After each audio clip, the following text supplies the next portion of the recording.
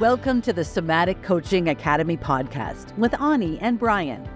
Join us as we explore the art and science of trauma-sensitive somatic practices and tools to strengthen your practice as a coach, therapist, or holistic professional.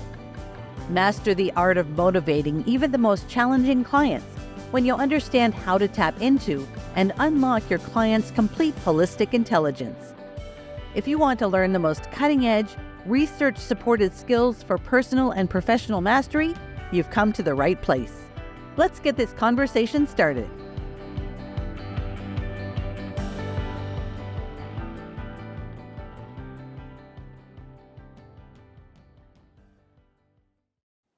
Hi, and welcome to the Somatic Coaching Academy podcast.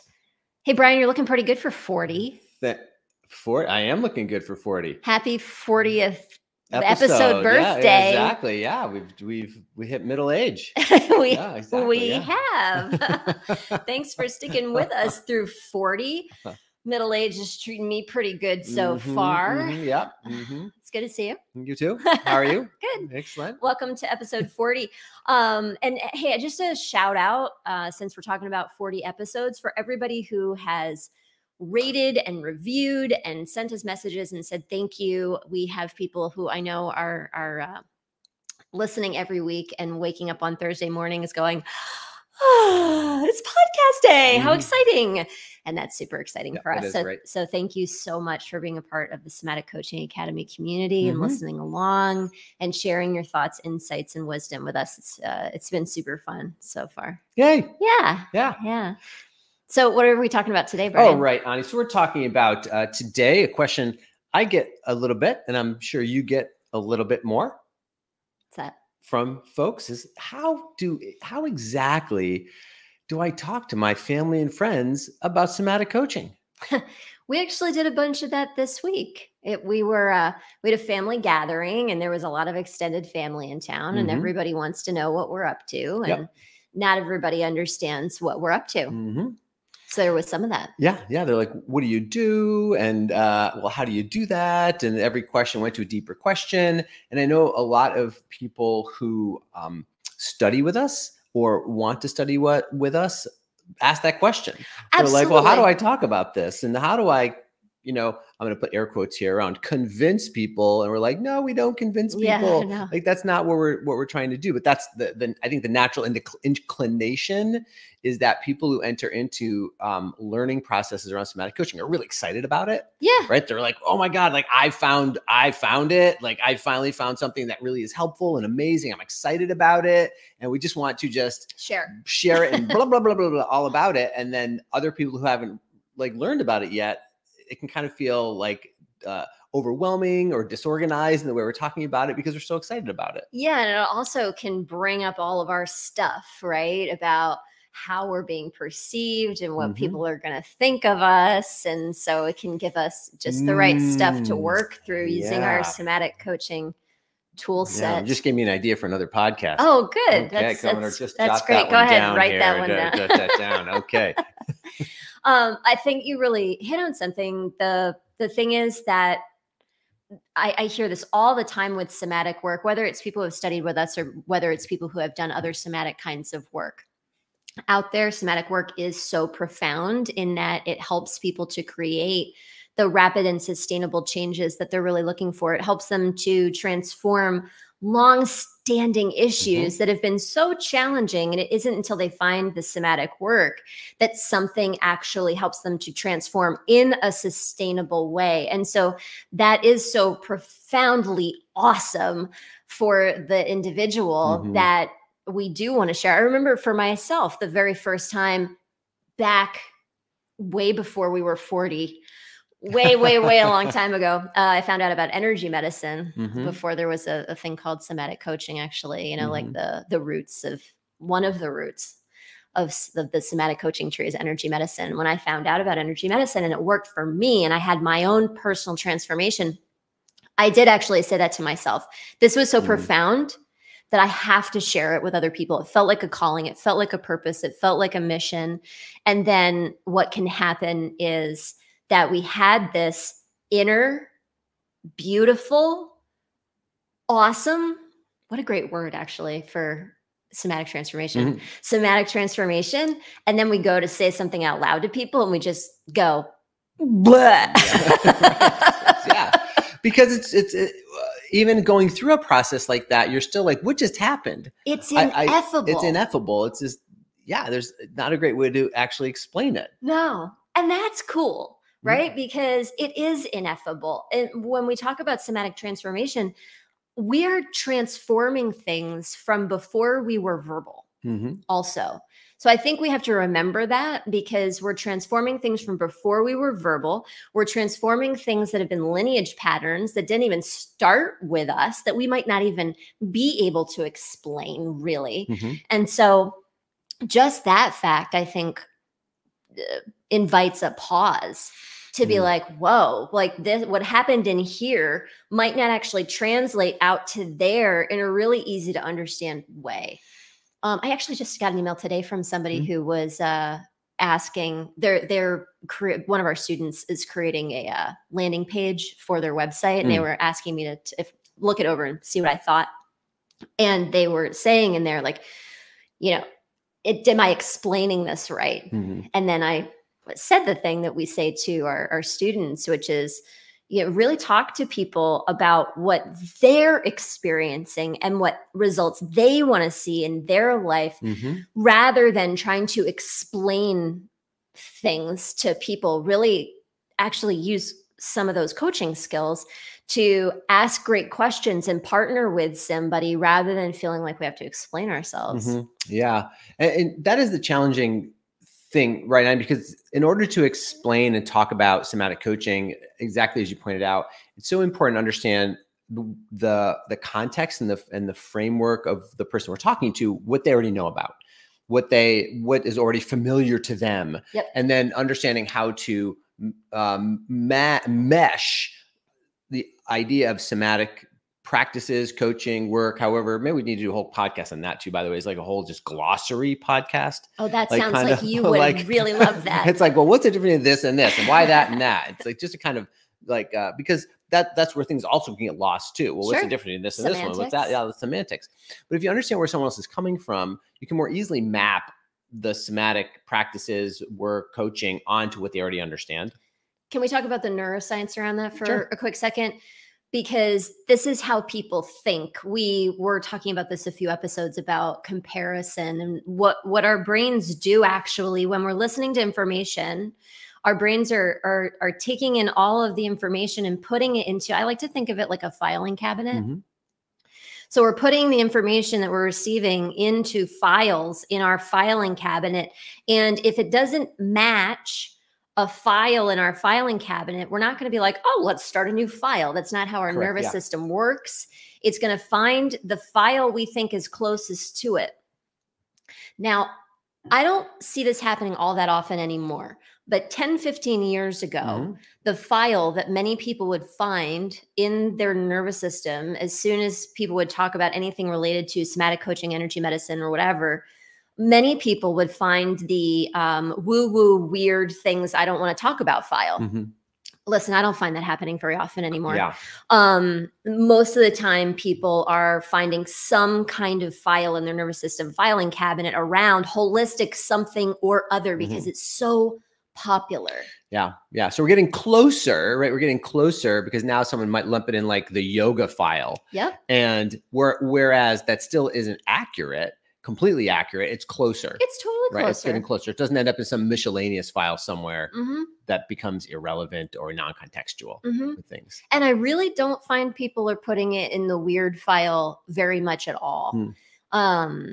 Whereas that really did used to happen 15, 20 years ago or so. Yeah, even in companies, right? Even in companies are more, are embracing more now, even morning breath practices in to what they're doing, stretching breaks, mindfulness, right? Wellness. Wellness stuff that they're inviting more of those things in where, you know, like 10, 15 years ago, that was a really, really hard sell in organizations. And now organizations are seeing the grand importance of all of it, you know, from the massive burnout rates we're experiencing still post-pandemic that are happening, you know, a whole new world that we're really living in around how we think about work, how we perceive work, our capacities for work, our capacities to be pulled in so many different directions because of technology, all those sorts of things. So it's really a cool thing to see companies more broadly embracing just there's another file, wellness file practices into their companies. And how we think about ourselves and human beings and being a human being, like the conversation about having a heart versus not just being brain focused is a conversation that almost everybody's having nowadays. Right. And so, we're talking about maybe following the heart. I've heard about that. I see that on Instagram posts. So that right there is meeting people where they're at they can start to put the conversation into a filing cabinet. First of all, I'm not even concerned so much about putting it in a filing cabinet that's relevant, because they'll start to file it around as you have a conversation. But how do you meet somebody as you're starting the conversation so that they're not slamming the filing cabinet shut?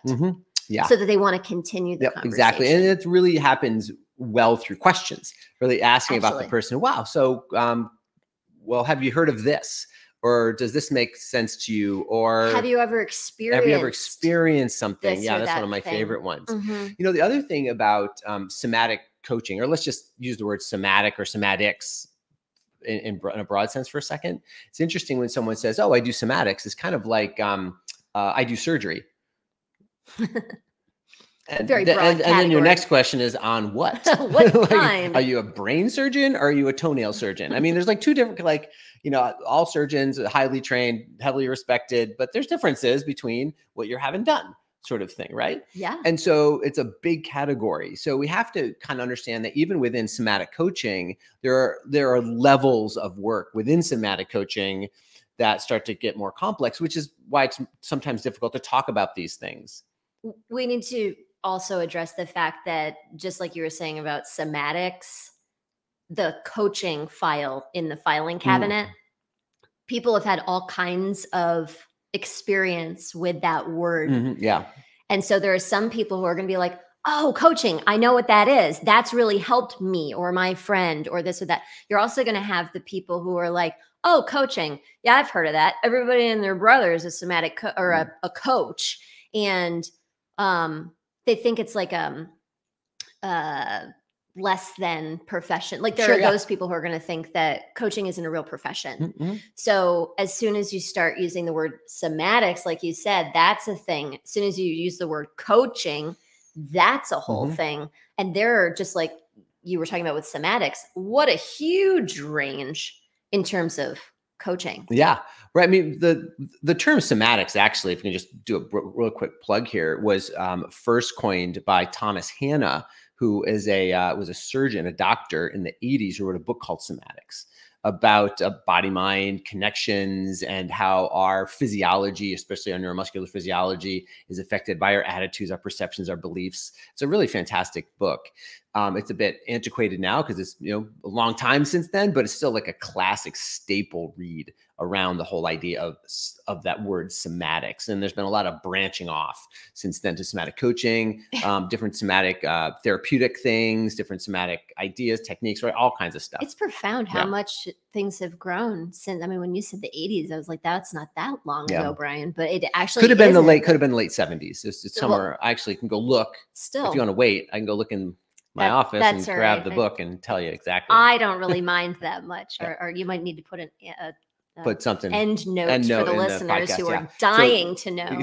Great book though. But there's so much that his the whole world of somatics is just broken open in the past whatever many years that is. Yeah. Can I share kind of like a basic framework of kind of the levels I like to kind of describe or talk about with somatic coaching in particular? Sure.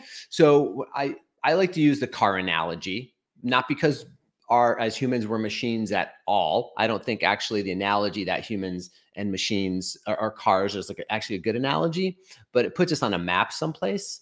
And if it gives us closer to understanding, then we'll go ahead and use it. Well, it's a great metaphor. Yeah, it's a great metaphor, but not wholly accurate for my taste sort of thing. But anyway, so I just want to let you know that. Okay. All right. So the kind of the first level, when we think about, if you start up your car in the morning, and imagine if you start up your car and the engine is just like, like the RPMs are revving. Like let's say you start up your car and resting RPMs are like 1200 or something. Like, I really don't know. I'm not a car guy, so I'm just gonna put the number out there. But let's say you get in and you turn on, it's like 5,000 RPMs revving in your car.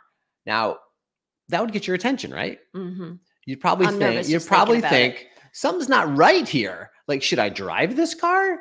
Should I maybe if I have an important enough thing to go to, I think I'll probably drive it, but is it going to break down? Is it going to explode? What's going to happen? Now, the other thing you do is get into your car and it could it could barely start. And you look at your RPMs and they're like 5 or something like that. And so that's a problem too. So when I think about somatic coaching, that's like kind of like the first level of working with people is actually helping them to regulate their own nervous system. Kind of like if you get into your car and it's either revving up really high, it's probably not going to work very long or very well. Or if it's under revving, that's not going to work very long. We want to get into our car and turn it on and have it revving at the perfect amount and an optimal window of rev in order for us to go ahead and have a functional or productive day, right? That's like a baseline need for that to happen. So one of the things that we do with somatic coaching and practices and those types of things is actually help people learn to regulate their nervous system so that on a daily basis, they're in that optimal zone of RPMs in your metabolism, in your body, because we all know what it feels like to be revved too high. And that usually isn't productive to have a successful day. And we all know what it's like to feel under energized. And that also is not productive. And I think we can all probably agree that we like and would prefer and feel the best and enjoy the most life when we are in an optimal zone of revving. So that's like the basic line the basic kind of first step that I use to describe. That reminds me of a technique we used to use in occupational therapy when I was doing occupational therapy with kids. There was a program called What's Your Engine Speed? And we would teach kids about nervous system regulation exactly like that so that they could, a car, see if they were super revved up or if they were too low. So that we could help them to regulate a just right engine speed. So it was actually it was such a great program and kids understood it really easily. And love it. Yeah, it was really good. Yeah, it's great. And nowadays there's more nervous system, there's more causes and reasons for nervous system dysregulation than ever before. You know, phones and computers all the time, our connectivity, you know, financial stress and relationship stuff. And it just keeps compounding, right? Life doesn't seem to be getting simpler from a human perspective. We just keep making it more complicated because everything we had 100 years ago, relationships and work and those things are still there. And now we're just heaping more stuff on there. So there's all kinds of reasons to become more naturally dysregulated now. We're in nature less. Most people are spending less time in nature, which is naturally regulating, by the way. Yeah. So we're spending a lot of times indoors under artificial light, looking at screens, whacking away on computers. Our downtime happens to be phones, which create more dysregulation. Yeah, we're sitting too much. We don't have the eye contact or eye gaze. Stuff going on that we need to, the sounds that we're hearing. Exactly. Our senses are bombarded quite a bit. Oh my gosh. I was at the gas station this morning getting gas, amazingly enough. And there was one of those TV screens that comes on. Right on the, and we just had this, a few days off with family and out in nature and at the lake and stuff like that. And I was like, why is there a television at the gas pump? The stimulation is all over the place. All crazy. So we might wonder, well, why do we need this now all of a sudden? Well, this is why. We used to have natural periods and natural cycles of auto regulation that we would experience. Now that's not really happening anymore. We need more conscious of it. Yeah. So somatic coaches help people on a primary level, help them make sure their engine is idling at the right speed. Yeah. So it could be like, somatic coaches help people regulate their nervous systems. Have you ever felt just like your car, like you're revving too hot or like you just can't get it started? Have you ever felt like, so there you go. So that's how you start to talk about it to people. Like, oh yeah, I totally get that. Yeah. Okay. So do you have a problem with that? Oh my God, I do. Well, I can help you with that. That's what we do. Yeah. Now, if people are like, oh yeah, I totally have that. I have some tools to help myself, be leveled with my nervous system. I'm okay with the idling part. And the next question would be, well, hang on just a second before you say that. Really, what we're talking about here is somatic practices, because the somatic practices are one of the key things that help people to regulate their nervous system and get that engine speed correct. And it's really a foundational aspect. Yeah, exactly. And it's the core centering practices is what we teach people to help them keep that well-tuned, spark plugs clean, clean gas, like all the stuff in their system going along. Right. So that's what we're doing in our somatic practices program. Yep. Okay. So the next level is, once someone has an idling engine, at least the way I think about it, is to then learn how to actually shift the car into gear. And you have basically, reverse and forward. And there are different gears in forward, but let's just say for now it's just forward, reverse, or neutral. Remember the stick shift? Yeah, I love the stick shift. I love the stick shift too. You can actually choose your gear. You can actually choose your adventure. Yeah, that was the best. Yeah, now they're hard to come by. They are. Anyway, so you have to consciously learn how to shift your car. And so a deeper level of somatic coaching teaches people how to consciously shift their physiology. So you're idling, great, you can idle, but can you consciously shift in the forward, rather than the environment stimulating that shift?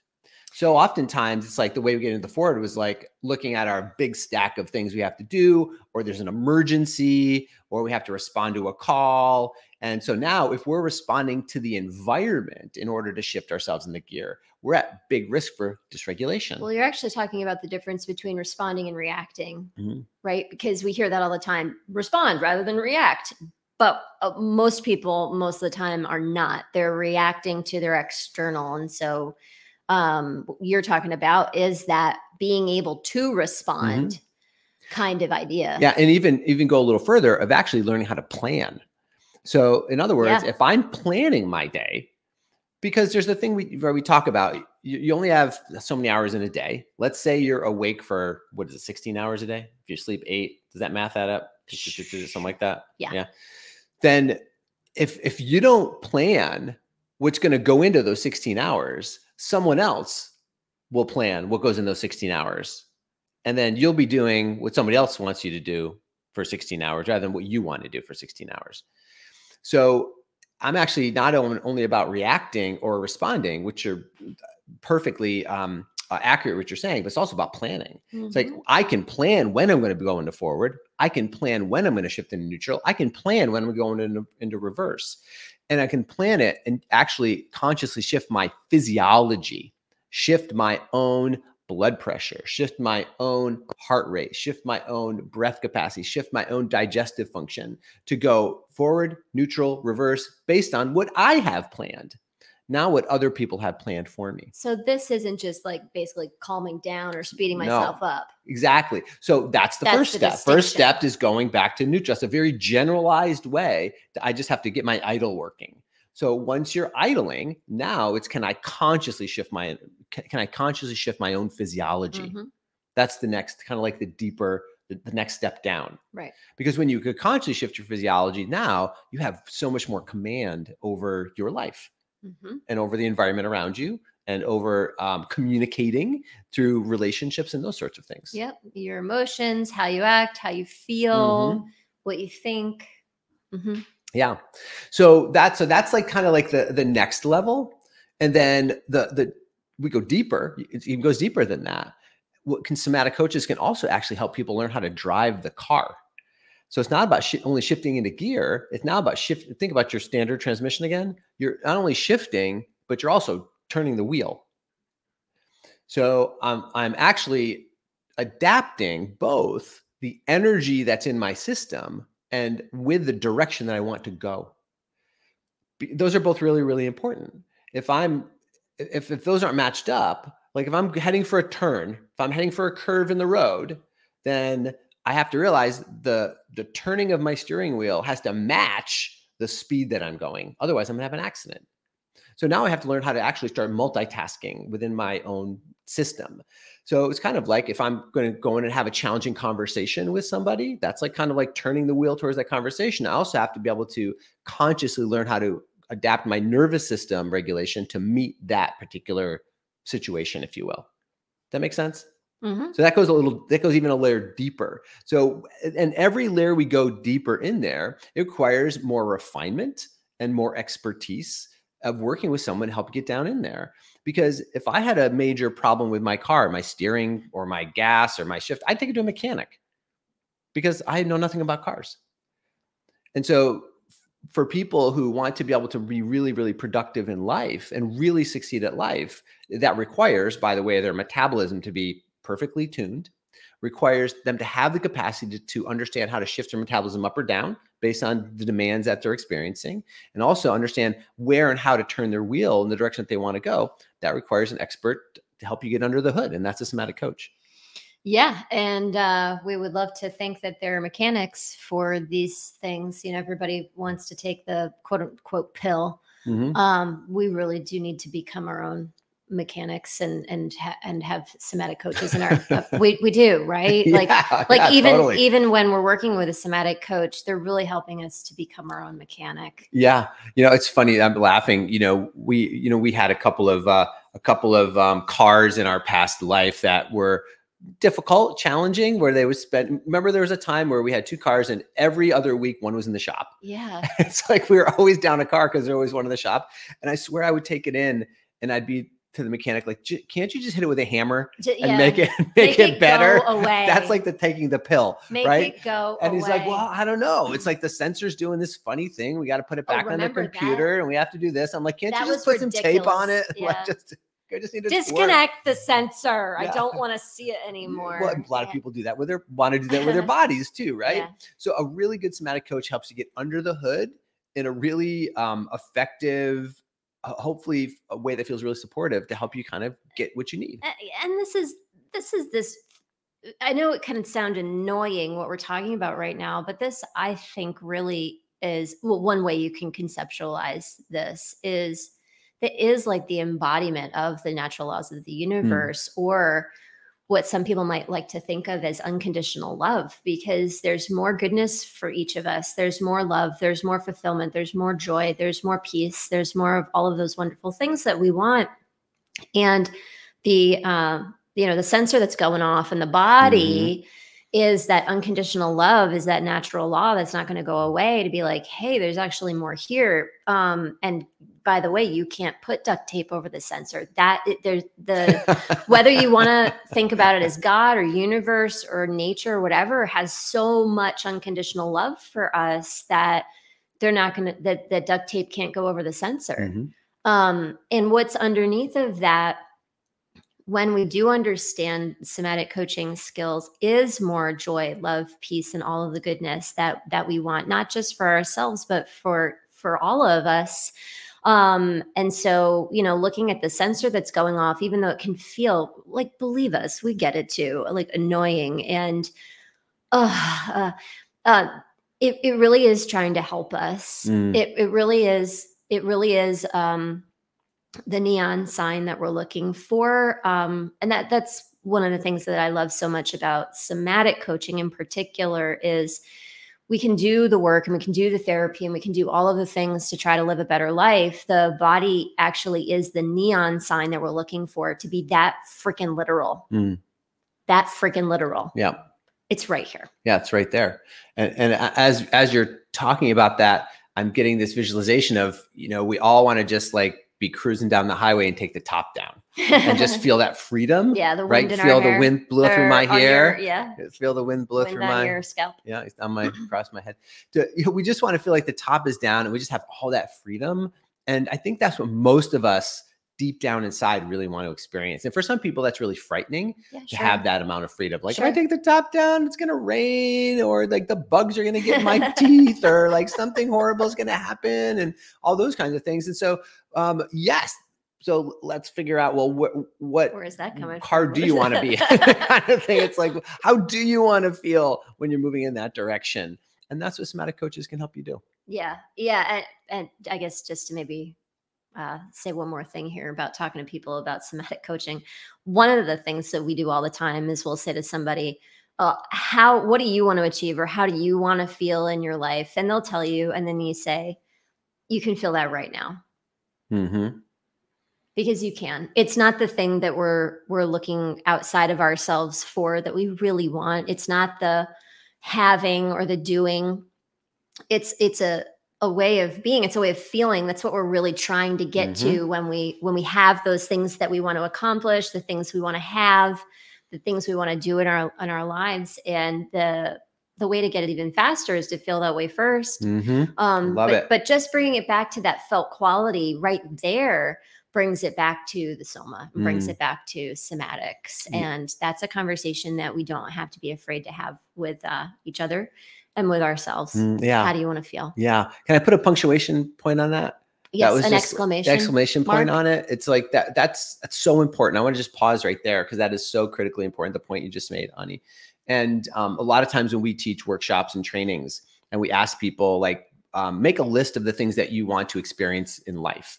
And they say, great job, great house, great this, great that. I want to donate a lot of money to charities and all that. It's so much fun to see like what people actually want to create in the world. And then we ask them that question, why? And they say, oh, because then I can help a lot of people in the world. I can do this and that. And you go, well, why? And we just keep asking the why question, the why question, the why question, the why question. And it gets them to the point of, oh, because I want to feel a certain way. It's exactly what you said, because I want to feel a certain way. And so when you're talking about or explaining somatic coaching, I think that's just another question to kind of keep asking people. And what most people don't realize much is exactly as you pointed out, is that then I realize they can feel that way first. And that's another thing that somatic coaching can help people do. It's really powerful. Yep. Yeah, that's great. Yeah. Thanks for joining us for 40. It just occurred to me that we're going to turn 41 really quick. Ooh. I was getting a little bit nervous all of a sudden about that. Over the hill. Yeah. So thanks so much for joining us this week. We'll see you next week on the Somatic Coaching Academy podcast. Bye-bye.